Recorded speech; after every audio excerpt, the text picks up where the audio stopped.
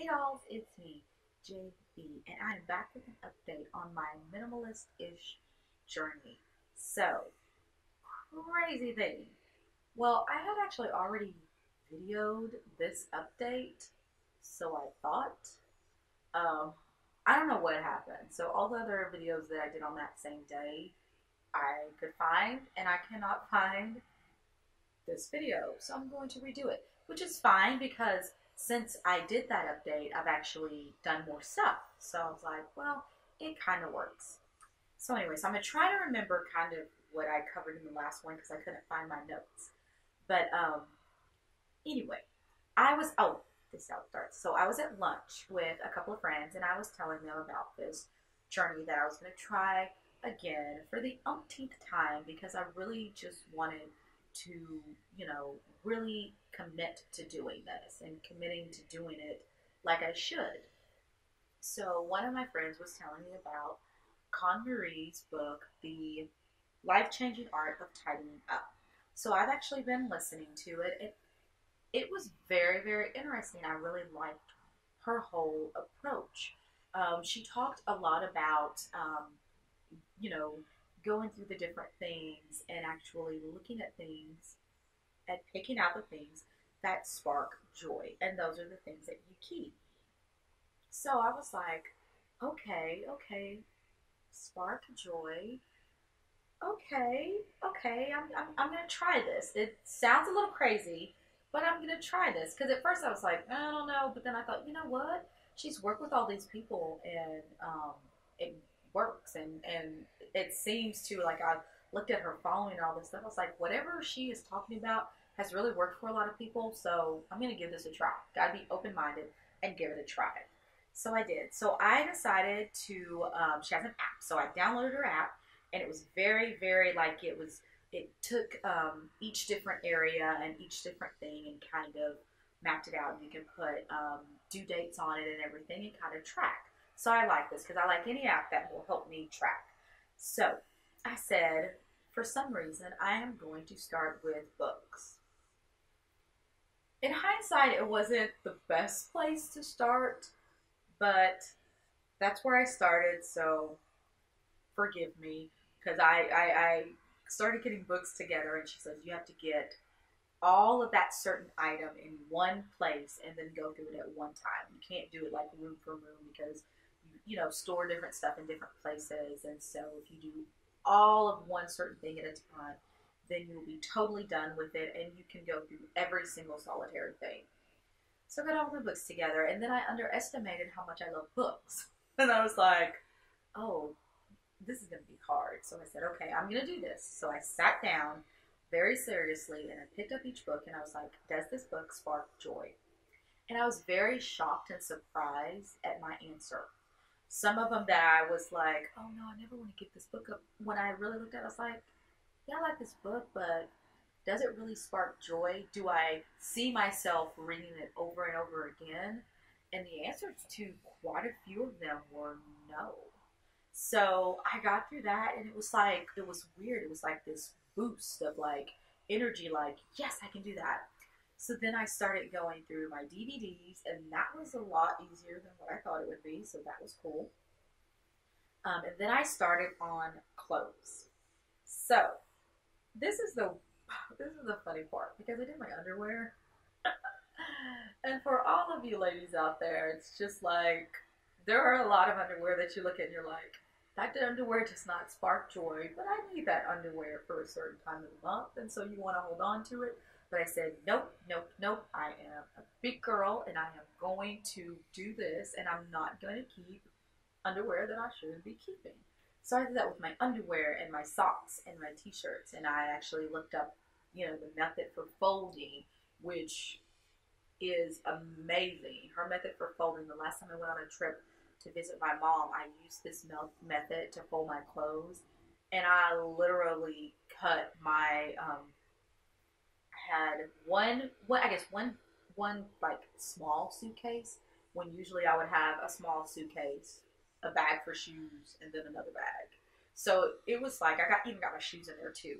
By the way of this folding, this new method of folding and then stacking them back. So I was like, wow, this is pretty awesome. So I really liked that. I know I'm all over the place because I'm trying to add last video with this video, and so with my new update, with my last update. But anyway, I digress. Y'all know I'm random, so we'll just go with it for now.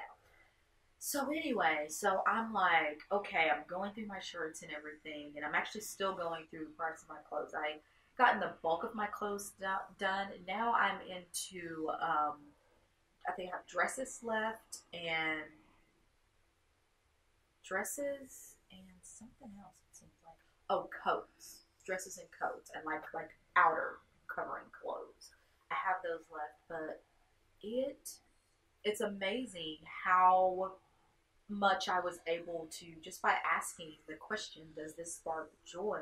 I was able to really make a decision. I also had a couple of things that like when I got through those items of clothes, it's like my tops. When I got through my tops, there was something crazy that I realized. Like I had more in the going out pile than the keeping pile, which made me have some anxiety. And I started going, oh my gosh, no, no, no, no, no, I can't get rid of this much stuff. Then I realized a lot of that stuff that was in the pile that was going out, that was either I was donating it or I was putting it up for sale because some of them still had tags on them. Um, a lot of them I just didn't wear. Like I said, some of them still even had tags on them. So it was like, there's no reason for me to have anxiety about giving something away that I'm not even wearing. So that really put a big like click in my head of why am I holding on to this stuff? Because I'm usually better at this. Why all of a sudden am I wanting to hold on to something that I'm not even wearing? So now I've noticed that my clothes that are left are actually clothes that I have either worn in the last 30 days or recent purchase to like replace something that I was like, okay, I need to donate that, but I need to replace it. I replaced a couple of things. Um, so everything that's in my closet now, it's like, okay, these are stuff that I will actually wear. And that's the whole point, is to have clothes that you'll actually wear. So that's been really great. So I'm really like enjoying it. I'm getting momentum. I want to do more faster, but I'm learning with me and I have to kind of take my time. So I'm looking at my notes here. And so that is one of the biggest things that I have taken away from this journey, that I have to go at my own pace. Yes, I don't want to take forever to do it, but because I have part of my stuff here and part of my stuff in storage and I'm getting ready to move, if I don't go at my own pace, I will start having these regrets of, did I get rid of something that I was did I get rid of something that I'm going to need when I move? And that is the problem that I'm kind of having. Like, if you get rid of that, are you going to need it when you want to move? So as I'm having anxiety on this, I am still, listening to a book, and she starts talking about envisioning your space. Now, this right here has been the best thing for me. It's actually made the anxiety go down a little bit, because she talks about envisioning what you want your space to look like and what you want everything to look like, and writing that down, and then you can kind of target. So I'm summarizing. So that's what I've done. So I envisioned what I want the new space to look like, color schemes and everything. And so now when I look at things, I can go, will this fit in this new space that I'm going to have? Now, I'm going to have to apologize because in my last video I said I'm not doing this whole black and white thing. And then, the more and more I thought about it, I realized, doing a basic theme throughout the house and then doing a pop of color in each room is actually a really, really good idea. So I have to apologize because I have decided that I am going with a basic theme of, um, actually I'm going with white, grays, and silvers throughout the whole house. And then each room will have an accent color. So that way, everything in each room can be interchangeable between rooms. And also with my suite, those are the basic color schemes in my suite too. So I can also have everything be interchangeable. So if I buy something thinking, oh, this is a good place to add, and then I'm later go, this doesn't have a place here, it has a chance of having a place at any other room in my house. So I say house. Actually, I'm looking at a studio. So it has a place at any other. It could have a place any place else. So that to me has really, it has made me be able to breathe easier because when I make a purchase, I can go, okay, I have this idea to have in my living room. Then when everything is in, if it doesn't work, I can go, well, maybe this will work in my suite because now the color schemes for everything is the same except for the accent colors. And so I'll go ahead and tell you accent colors because I was excited that I came up with this. When she said envision your space and I sat there and I closed my eyes, this all came to me really quick. So I was like, okay, this is the thing. So I'm doing grays, whites, and silvers and like mirror. Like I like anything reflective, so mirrors. Um, and then in my living room, I'm doing purple. In my bedroom, I'm doing black.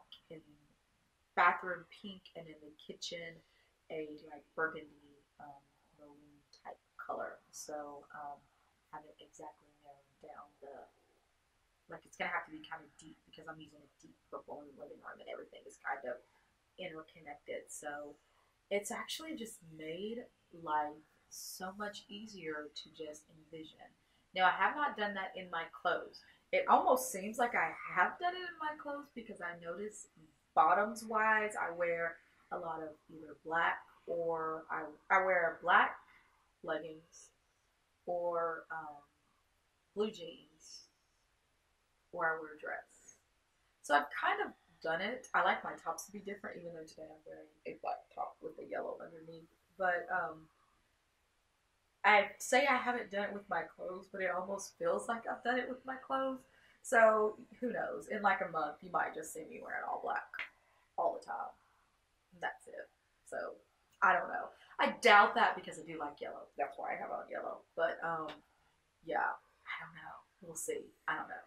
I'm still like finding my way through this journey. I do like colors, but there is one thing great about black. When you wear all black, because I am a makeup artist, doing crazy eye makeup looks and different colors is so super easy because you don't have to worry about anything clashing. So that's the only plus side about going all black. So you know, never know. I may do it. I may do it. So we'll see. But anyway, I hope that this update has been helpful for you if you are kind of like me and you're like, I want to do this, but I can't be totally extreme because of different aspects in my life require that I have an overabundance with certain things. It's just remembering what actually sparks joy, and if that sparks joy in your life, to hold on to it. For me, it's all about pretty much just decluttering my life and all the stuff that you have that you just never even look at or pick up. And so for me, I've been, what's made some things a little bit easier is knowing that a lot of the stuff that I am not keeping, I'm going to donate. So even though I haven't gotten any use out of it, someone will be able to get use out of it. And so that makes my heart happy, knowing that, okay, yeah, I'm not going to keep all this stuff, but someone else will get use out of it. It's not like it's going to just go in the trash because I mean, unless something is broken or has holes or rips in it, I'm not throwing anything away. I'm just donating everything. So it's one of those things where you can go, I don't have it, but at least someone else will. And it's decluttering my life, and that's the biggest thing that I want to do right now. I just want to have a life that is decluttered and be able to focus on the things I want to focus on without having all this stuff because all this stuff is causing me so much anxiety. But anyway, I will see you probably in a few weeks with another update. Until then, declutter your life and stay gorgeous.